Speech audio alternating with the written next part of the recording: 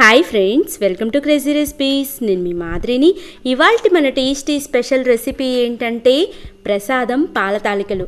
ఎప్పుడైనా పాల తాలికల్ని ప్రసాదంగా నివేదించి చూసారా? ఒక్కసారి మీ ఇంట్లో వాళ్ళకి ఇలాగా పాల తాలికల్ని తయారు చేసి పెట్టండి. ప్రతి పండక్కి అడిగి మరీ ఈ పాల తాలికల్ని తయారు చేయించుకొని తింటారు. అంత రుచిగా ఉంటాయి. వీటిని పర్ఫెక్ట్గా ఎలా తయారు చేసుకోవాలో, అలాగే ఏమేమి ఇంగ్రీడియంట్స్ కావాలో చూసేద్దాము. పాల తాలికల్ని తయారు చేసుకుంటానికి ముందుగా మనం తాలికలకి పిండిని కలుపుకుందాము. స్టవ్ మీద ఇలాగా ఒక వెడల్పాటి గిన్నెలోకి 1 కప్పు వాటర్ని యాడ్ చేసుకోవాలి.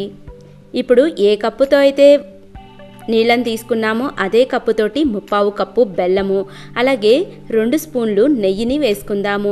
ఈ బెల్లం అంతా కూడా బాగా కరిగేలాగా చూసుకుందాము. చూసారా, మనకి బెల్లం అంతా కూడా పర్ఫెక్ట్గా కరిగిపోయింది. ఇప్పుడు దీంట్లోకి ముందుగా 1 కప్పు బియ్యం పిండిని యాడ్ చేసుకోవాలి.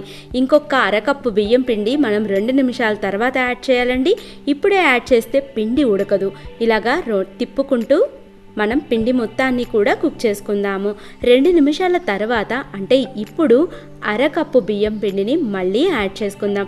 ఇలాగ కొంచెం దగ్గరికి పడిన తర్వాత యాడ్ చేసుకుంటే ఈ బియ్యం పిండి అంతా కూడా చక్కగా మగ్గిపోతుంది. ఈ అరకప్పు బియ్యం పిండిని కూడా వేసుకొని ఇదంతా కూడా బాగా కలిసేలాగా కలుపుకోవాలి. అంటే ఇప్పుడు దీని మొత్తాన్ని కూడా మనం చపాతీ పిండి ముద్దలాగా తయారు చేసుకోవాలన్నమాట. ఇదంతా కూడా బాగా కలిసిపోయాక స్టవ్ ఆఫ్ చేసేసి దీని మొత్తాన్ని వేరొక ప్లేట్లోకి తీసి పక్కన పెట్టుకుందాము. ఇదంతా కూడా కొంచెం చల్లారేలాగా చూసుకుందాము. కొంచెం చల్లారాక మనకి ఇలాగ పిండి ముద్ద పడుతుందో లేదో ఒకసారి చెక్ చేసుకోవాలి. చూసారా, మనకి పర్ఫెక్ట్గా పిండి ముద్ద అనేది పడుతుంది. ఇప్పుడు ముందుగా మనం తయారు చేసుకున్న ఈ పిండిని 2 నిమిషాల పాటు మర్దన చేసుకోవాలి.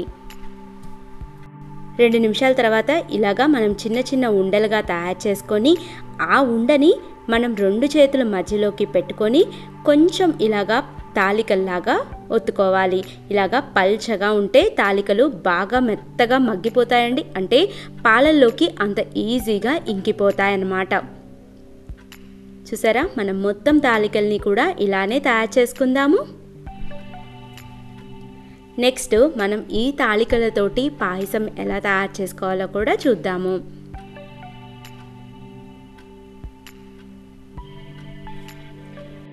ఇలా మొత్తం అంతా తయారు చేసుకున్నాక లాస్ట్లో చివరిగా ఇది నేను చూపిస్తున్నాను కదా వీడియోలో, అంత పిండి ముద్దని పక్కనుంచుకోవాలి. ఇప్పుడు స్టవ్ మీద వెడల్పాటి గిన్నెను కానీ బాండీని కానీ పెట్టుకొని 2 స్పూన్లు నెయ్యి వేడయ్యేలాగా చూసుకుందాము. నెయ్యి అంతా వేడయ్యాక దీంట్లోకి ఒక 5-6 జీడిపప్పుల్ని వేసుకొని దోరగా వేగేదాకా వేయించుకొని పక్కన పెట్టుకుందాము. ఇప్పుడు దీంట్లోకి 1/2 లీటర్ పాలని యాడ్ చేసుకుందాము. ఈ పాలన్నీ కూడా ఇలాగ రోల్ బాయిలింగ్ అయ్యేదాకా ఉంచుకోవాలి. ఇందాక నేను 3/4 కప్పు బెల్లాన్ని వేసాను కదా, ఇంకొక 1/4 కప్పు ఇక్కడ నేను పంచదారని వేస్తున్నాను. బెల్లము పంచదార 2 కలిపి ఏదైనా స్వీట్ తయారు చేసుకోండి, సూపర్ టేస్టీగా ఉంటుంది. పంచదార మొత్తం కూడా కరిగిపోయాక ముందుగా మనం తయారు చేసుకున్న ఈ తాలికల్ని మెల్లిగా ఇలాగా డ్రాప్ చేసుకుందాము. ఈ తాలికలన్నిటినీ కూడా లో ఫ్లేమ్ని అడ్జస్ట్ చేసుకొని 6 నుంచి 10 నిమిషాల దాకా ఉడకపెట్టుకోవాలి. తాలికలు మనకి మెత్తగా ఉడికింది అర్థమవుతుంది. అప్పటిదాకా కుక్ చేసుకుంటే సరిపోతుంది.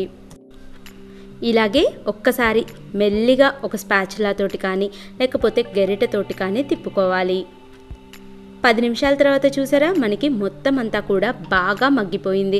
ఇప్పుడు స్టవ్ ఆఫ్ చేసేసుకొని ముందుగా మనం పక్కన పెట్టుకున్న ఈ పిండి ముద్దని కొంచెం నీళ్ళని యాడ్ చేసుకొని ఇదంతా కూడా ఇలాగ లిక్విడ్ అయ్యేలాగా చేసుకొని మొత్తంలోకి కలుపుకోవాలి. ఇలాగ పిండి ముద్దని కలపటం వల్ల తాలికలు చిక్కపడి తినేటప్పుడు చాలా రుచిగా ఉంటాయి. ఇప్పుడు వీటి మొత్తాన్ని కూడా మనం సర్వింగ్ బౌల్లోకి సర్వ్ చేసేసుకుందాము. ఎంత ఈజీగా టేస్టీగా పాల తాలికల్ని తయారు చేసుకున్నామో చూసారా. ఒక్కసారి కనుక మీరు తయారు చేసుకుంటే మళ్ళీ తయారు చేసుకొని మరీ తినాలనిపిస్తుంది. లాస్ట్ అండ్ ఫైనల్ మనం పక్కన పెట్టుకున్న ఈ జీడిపప్పుల్ని కూడా వేసేసుకుందాము. నా వీడియో మీకు నచ్చింది అనుకుంటున్నాను. నచ్చినట్లయితే లైక్ చేయండి, షేర్ చేయండి, అలాగే నా ఛానల్ని సబ్స్క్రైబ్ చేసుకోండి. తర్వాత పక్కన ఉన్న బెల్ ఐకాన్ని యాక్టివేట్ చేయండి. అప్పుడు నా లేటెస్ట్ వీడియో అప్డేట్స్ అన్నీ మీకు అవైలబిలిటీలో ఉంటాయి. Thank you for watching my videos. Bye bye.